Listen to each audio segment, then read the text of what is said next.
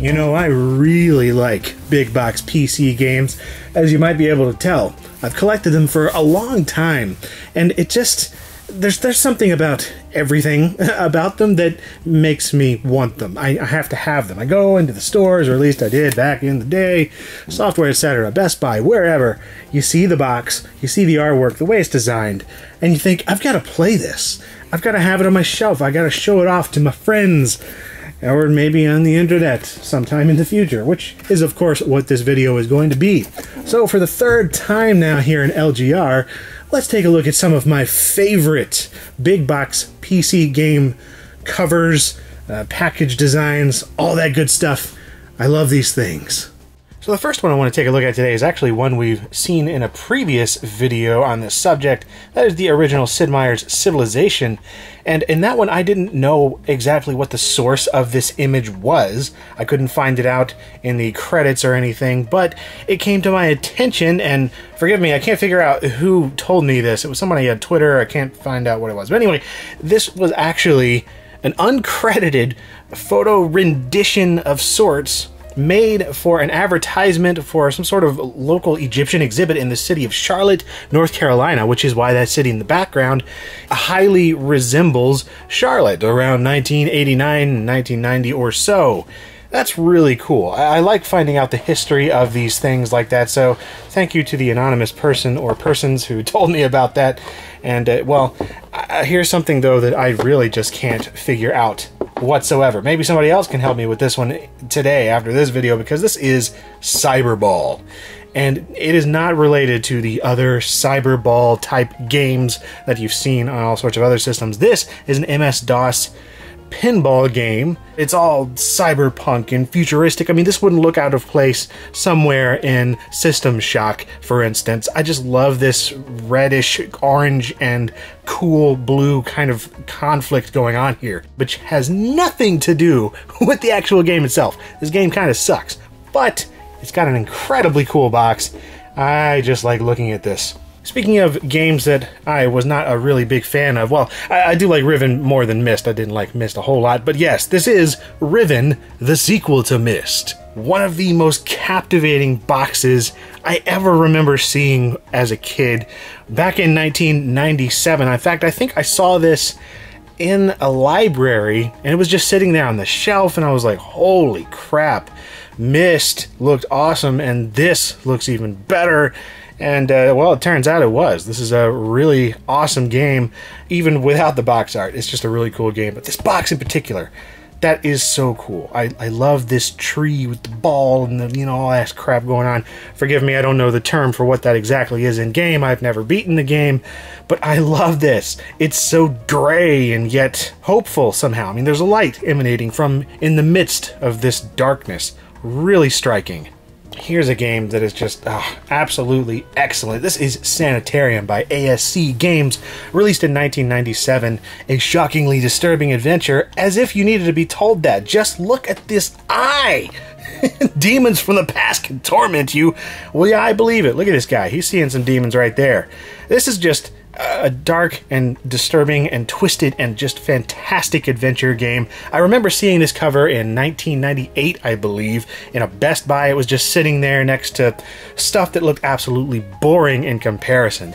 That eye is tearing through these bandages and whatnot. This one was actually put together by Cindy Wheating and Todd R. Emerson. They also did the Jeff Gordon XS Racing and many others. But yeah, this is the one that stands out absolutely the most to me. Another one that I saw in Best Buy, had to have it for a few reasons. For one, this is just great. A very kind of monochromatic going on here. A little bit of yellow, just to tell you there's a mouse pad, and there's an NYPD do not cross like crime thing, but just the red, the black and white. This really sums up a lot of the game itself. There's a lot of black and white sort of narrative in terms of like what's good or what's evil, and then it gets sort of ambiguous. Everything is shadowy, and then of course all the blood. Such a cool cover. It looks like a graphic novel. Makes sense because a lot of the game is in a graphic novel style. And yes, it does in fact still have the mouse pad in there. The mouse pad looks just like this cover, which is great because I love this cover. And this is yet another one that I can't exactly determine who put it together, but it really, I mean, it could be anything, just artwork from Remedy. James Quinlan was credited as the packaging designer, but that doesn't always mean the person that created the art that's on the packaging. They just put it together. So yeah, either way, excellent box. Now here's one that I have no remorse whatsoever for including on my list, and that is Crusader No Regret. Not No Remorse. As much as I like the No Remorse cover with its vaguely Boba Fett looking silencer on the front here, it's the No Regret cover that really just makes me happy in artistic places. It's got this mech in the background that looks like it's made of concrete, just blowing up everything. And the silencer dude here just like, yeah, I'm gonna take these things out and no regrets, no regrets. It is a very masculine cover, I will admit that, but it's also just got more going on. It's got the shadows coming in from the top right over there. There's this vague light on your guy, but the rest of him is being lit up by the flames and explosions made by this concrete mech. It's just so cool to me. No Regret. I like that as a title better, too. Either way, both of them are great covers, but if I had to choose, I'd go with No Regret. Now, who was the artist for that one? Well, it was actually the same artist as this one right here, which I also want to show off. This is Abuse, and both the Crusader game box covers and this for Abuse here were put together, painted, whatever, designed by Sam Yates. And he's got a thing for flames, I suppose, and cybernetic-looking dudes. And there's that same exact art style in the Abuse character here that you get with the silencer and the Crusader covers. It's that very soft kind of lighting that's on there, and that just, it appeals to me almost like in an airbrushing sense. I like the style of the flame, that it looks fake. It almost looks like cheese. It's very fascinating to me. Unfortunately, my box is a little beat up here, but you know, that's what happens when you give your box a lot of attention. I don't know where I was going with that at all. I wish I knew who put this one together, because this cover is surprisingly good to me.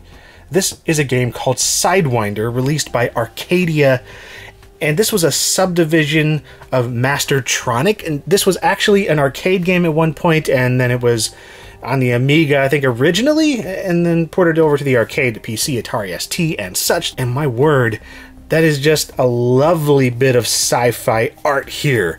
I like the glowing nature of everything. Of course, there's that Sidewinder logo, which that could be right off the cover of the metal album of the year 1986, but it's even better, I think, as this top-down shooter. I like this style of art a whole lot. It reminds me of those old sci-fi books that I would get by Usborne Publishing and several others, just looking at the future, like this is what the future could look like. It's curvy, and yet it's tech. There's still birds and trees, but there's lasers and like force fields over the planet. Perfect. Just, I wouldn't change a thing. Oh my god, this game is awesome. Yes, it is, game fan. Yes, it is. This is Shiny's Sacrifice. Really excellent game. I've been meaning to cover this one and like a full video for so long, but I'm at least going to talk about this cover because it's one that I, again, was always drawn to in the stores. I mean, you got the ethereal alien evil head thing with the claw hands and the orb of power crap going on. It's like, oh no, things are not good. But then you got the one dude standing against it, repelling this evil, and is a sacrificial whatever, maybe because of the name. Like, it got my attention. And then, of course, it was just also by Shiny, and I knew that something good would be happening here. Another thing that's sort of interesting about this is that the cover was put together by Paul Cox. He's the one credited for this, but this is his only art credit or box art credit that I can find. After this, it looks like he went on to be a service level coordinator for Blizzard. And, you know, I mean, if you're going to have one box, though, to your name, this is a good one right here because it's brooding and threatening and, it's good. Another very threatening one. I love this. Okay, there are several boxes for the House of the Dead here by Sega. And yes, this did come out on PC. In fact, pretty much all of them have. And This is the Sega PC original release for House of the Dead, and this just has the best art of any of them. The other ones, some of them have like expert software, the same basic art on the box, but it's much smaller and it's cropped. But this one, you can see the whole shebang. It's wonderful. You got your dude there with terrible voice acting, shooting these hideous zombie alien wraith creatures just coming in out of the window. It's so representative of what goes on in the game. Like, this guy is going to be inserting another credit at any moment because he has to. I mean, things are not good here. Brains are being blown all over the place. There's blood hanging off their fingers and guts, and it's just House of the Dead. And I don't know how much you can see it, but it's got an interesting method of embossing. Like, it's really detailed around all these gory bits. Like, it looks scratched at first, but no, like, those are all the individual hairs of these zombie demon dudes, and it's wonderful. Super well-made box. Here's a game that's known for a lot of things, but not necessarily always its box art. This is Mega Race. In this future, speed that kills isn't enough. Or you've got to fight to finish. Yeah, I guess they decided they didn't like that tagline when they put out this secondary release here, and they also got rid of the borders and, you know, put in this border instead, the diamond studded metal and everything. I don't like this one as much. There's too much crap going on. This one's nice. This is like a graphic novel kind of thing, or, you know, almost something that you would see on a Hot Wheels Matchbox play set from a post-apocalypse. It's just, it appeals to me on that sort of 9-year-old level of, man, cars are cool, and explosions, and Blade Runner-esque stuff going on in the background. The sky is red, everybody's out to kill you. This just, I want to live in that world for some reason. I don't know. It's probably just all the media that I grew up with. It's just like, yeah, you could get along in a world like that where all you had to do was shoot everyone. And like the previous box, House of the Dead, I don't know who drew this, put it together, painted it, whatever. There's no credits at all. And man, that's just a shame. There are so many awesome pieces of artwork in games that I just can't find credits for. You would think these people would want their work known, or maybe they just wanted to make sure that nobody knew so they couldn't have their employees stolen. I don't know. Either way, it annoys me. Well, here's one that I absolutely know who put it together, because thankfully Bethesda credits their artists. This is an Elder Scrolls Legend Battlespire. Not a particularly good game. In fact, it infuriates the crap out of me, but it does have this wonderfully vivid, silhouetted pose of this vampire lady with the thing and all that. I don't know what those are exactly, but it's neat.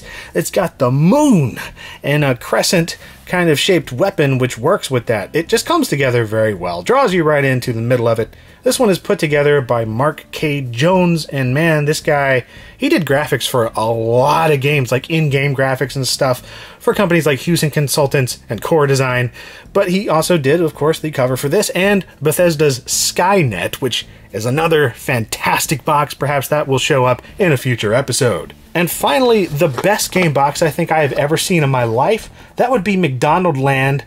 I am joking. It is almost April 1st. Haha, fooled you. Not really. This is Mage Slayer. Well, this one I mentioned in a previous video. I love it.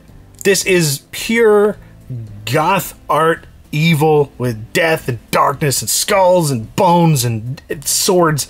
Reminds me very much of like the covers for Hexen and Doom and some Dungeons and Dragons and collector's card games. And guess what? It's done by the same guy, Gerald Brom. He is a master of this style of art. So go check out his portfolio on his website. It's full of stuff like this.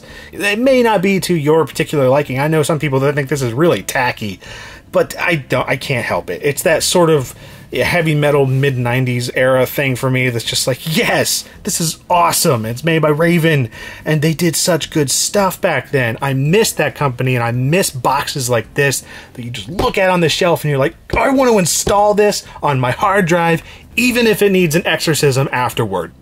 Well, that's it for this episode of the best PC game box art that I've got. Of course, I have got way more to choose from, so let me know in the comments what some of your favorites are, and check out the other videos that are in the series, which I will be linking to right about now. Watch those, see if I've covered some of the things that you think would make sense on a list like this. And otherwise, just stay tuned for future episodes every Monday and Friday here on LGR. Thank you very much for watching.